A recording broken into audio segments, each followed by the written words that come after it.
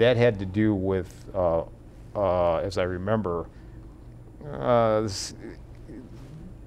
you can have the gun in your house, but somehow you had to have it secured. Yeah, if you, say for instance, had a pistol, if it was a semi-automatic pistol, the action had to be pulled back, the breech was open with a trigger guard in place, which the argument was that prevents a person from using this gun for self-defense, as it would take so long to basically reassemble and set up. It would have defeated its purpose for it. I see.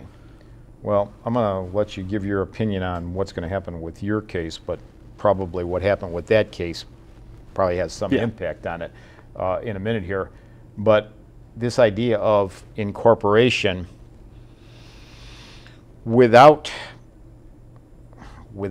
the oversight of the United States Supreme Court, and not everything gets to the United States Supreme Court. This one is. Yeah. Okay, so I mean, obviously the court is now opening the door to bring on Second Amendment stuff, and we're gonna tell you what we think. Right. Okay, but prior to that, which is really is pretty recent times here, you're right.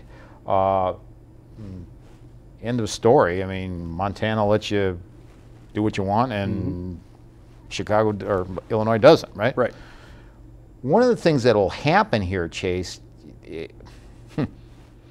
if your counterparts in front of the Supreme Court, when I say your counterparts, I'm being a little facetious, but those people who, petitioners like you, win, won't this cause change of at least some, if not every, state statute throughout the United States of America? Oh yeah, if the petitioners prevail, it's not going to be as drastic as one would think, because there's a lot of legislation already in place, and the petitioners weren't asking for any of the previous, like the 1968 Gun Control Act or the 1930s Act.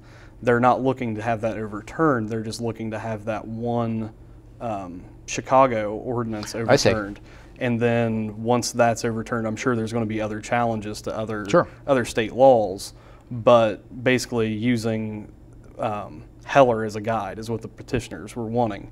Common use weapons like long rifles, shotguns. Basically what you classically think of when you think of a gun, a hunting rifle, shotgun, pistol. They're wanting to just be able that you can keep them in your home, but it's still subject to rational regulation. So if a city wants to require that, you know, you can't own a machine gun, that's under the 1968 1930 Act, they're not trying to overturn that. They're just trying to basically allow for the possession of a firearm for self-defense. But as these cases kind of worm their way through the system, Chase, Heller and you know, your most recent case, that you say McDonald? McDonald, which is, well, will we know McDonald by the end of this 2010? The end of this calendar year, unless there's some massive unforeseen circumstance. It should be decided before probably Halloween. Oh, okay. With those two decided, Heller and McDonald, and admittedly the scope of McDonald was focused on that Chicago ordinances, but it would seem that state legislatures all over the country then will start to take a heads up and look at their laws as almost an ounce of prevention, because if they are termed too restrictive by some other petitioner, and assuming that the petitioner prevails in McDonald, they'll have to make some adjustment to their laws. Oh yeah, there'll have to be adjustments, but there have been so many Second Amendment challenges in the last 70 years. Most of them have not made it to the Supreme Court. They've made it to a district court and stopped there. Yeah. Either it's been, you know, they've lost standing, you know, they won, or it has just basically been something that the Supreme Court said, we're not deciding this issue right now. But now they are. But now they are. They've pretty much opened that door. So they have all these old cases that basically set up the framework for, you can do this, you can't do that. I see. Well, here comes the big one. Albeit a moot court competition, the issue is based on real facts, which it is. Exactly the same facts as those folks that will be arguing before the United States Supreme Court, correct? Yeah, they've already actually argued it. Okay, so nothing, same facts you worked with, they're worked with. And again, I can only ask your opinion at this point in time. We can come back later on and review this after the court rules. But today, May 21st, in your opinion, how do you think the current U.S. Supreme Court would come down on this constitutional issue? Having argued both sides, because we did have to argue in the preliminary rounds both sides. Oh, you got to go both ways. Yeah. The first time I argued was respondent, second time was petitioner, the third time was respondent, then I had petitioner from then on out. Having looked at the case law, having looked at what scholars have written, having looked at the composition of the court, I look for them to come down on the side of the petitioner, but not as broadly as the petitioner wants. I think it's going to be a more narrow decision, something like Heller, because it's a very murky issue. This case basically traces its lineage back to the late 1860s. I see. Because you have the 14th Amendment gets ratified in 1868. Right. Then you Civil War. then you have a line of cases called the Slaughterhouse cases, which are the preeminent incorporation cases. Okay. And they came out strongly opposed to incorporation. And there were several cases after it that also came out strongly against incorporation. But once you get into the 30s and 40s, you are starting to see the court pick up selective incorporation. I see. They incorporated the First Amendment, they incorporated the Fourth Amendment, bits of the Fifth Amendment. It's slowly starting to, basically from the 30s to probably the 80s, is when the court really started to pick up incorporation and incorporate a lot of rights. This is just basically a logical progression to basically tie up the loose ends that they've not already incorporated. I mean, there's bits of the Fifth Amendment that's not incorporated and bits of some of the other amendments that haven't been. So your read is your counterparts may win, they may not win everything. Right. I think the petitioner is going to prevail on merit, but I think that the respondent's also going to win on what you can call rational regulation. If that's the case, and that's probably for a guy who's had the opportunity to get on both sides of this, so I think you're as good of a scholar on this as anybody today. So, but if that's the case, I don't know if we're done yet. We won't be.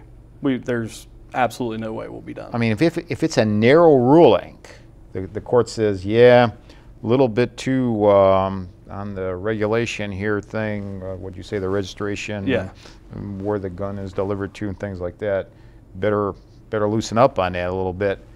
But we still see the reason for a state's ability to, well, it's actually it's state police power, isn't it? Right. Okay, so that means, that's what I guess makes for some people the study of law kind of interesting, is that we'll be back again with another complex but different set of facts. Oh, well, actually, I would say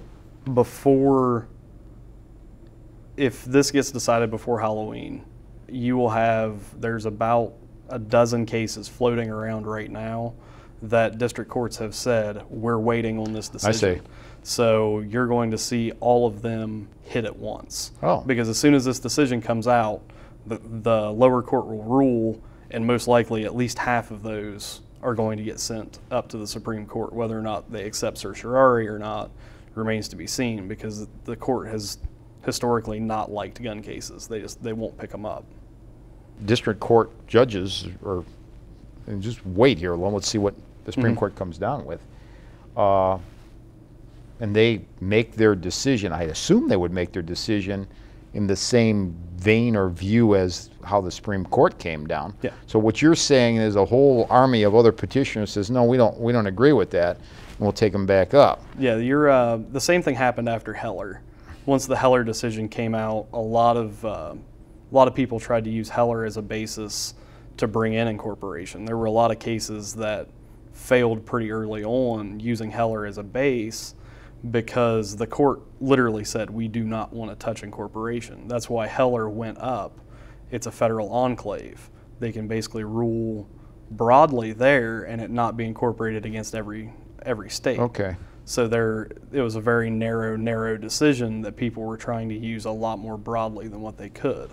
So I would say the same thing will happen once McDonald gets decided, whichever way it comes down. Those opposing the decision are going to send all these cases that are floating around right now up for appeal. So it's all about incorporation. Right. I mean, and for the benefit of our viewers, incorporation, those rights that were given to all Americans at the time that the Bill of Rights was written to our Constitution, will they carry over in their most pristine way to the state legislature? And well, the federal government doesn't exactly have police power per se, but the states do. Right.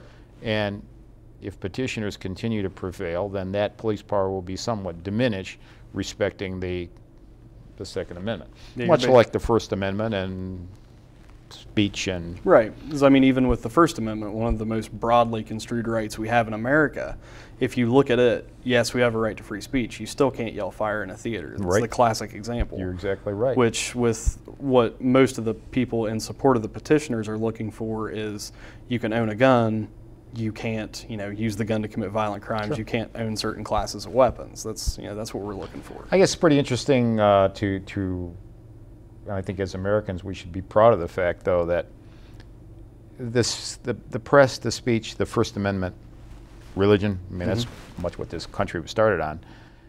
Probably not done yet. I mean, there's probably still First Amendment cases that wind their way through the court. But this one here is a little more landmark. I mean, this one, the nuances of it are, as what you said, have been pretty much established by another generation of Supreme Courts, but now they're going to look at the gun. It's interesting why they changed their mind to do it. Well, the reason they gave in Heller, if you look at some of the things that Justice Scalia wrote right about the time that Heller gets decided, they were having so many cases have requests for certiorari that they just wanted to settle it. I see. They wanted to just basically say, okay, here's the rules, operate within these rules. If it's outside of it, we'll take it again. But they're just trying to eliminate a lot of these cases that keep coming up, because for some reason in the last probably 10 to 20 years, gun cases have been huge. They've been plentiful. For the benefit of our viewers, Chase, when you say certiorari, what does it mean? Basically that the court will accept arguments. Okay. They'll hear the argument and decide on it. If they deny certiorari, the case stops where it's at. So they keep on coming, but it is the court's discretion whether they'll take it or not. But they made the decision to try to set some ground rules on this, which is all about incorporation. Interesting stuff. Yeah. Obviously not the last chapter on it, and by Halloween we should be looking to see how they come down on this. It'd be a decision I'm sure law students will, all legal scholars will read very, very carefully, because it may open the door to lots of different arguments. We're coming to the end here, but I did want to ask you, what was your motivation to participate? I mean, you're a second-year law student. Really just kind of a couple of my friends were on the moot court exec board, and they're like, listen, this is your type of problem.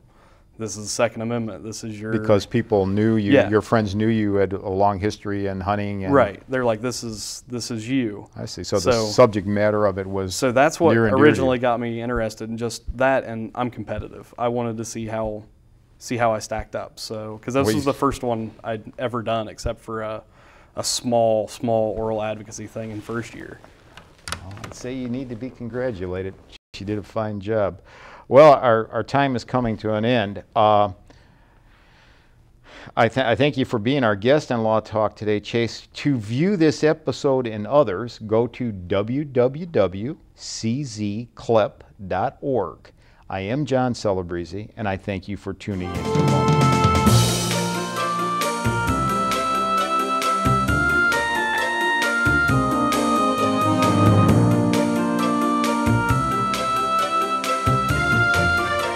To keep up on Medina County and other legal issues, go to www.czcourtreporter.com, a function of the Celebrezzi-Zangi Community Legal Education Project.